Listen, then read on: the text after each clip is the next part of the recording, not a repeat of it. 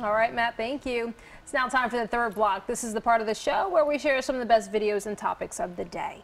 And season's greetings from a very special snowman in Vermontville, New York, named Franklin. This year is the third time a gigantic snow sculpture is gracing the McCormick family's lawn.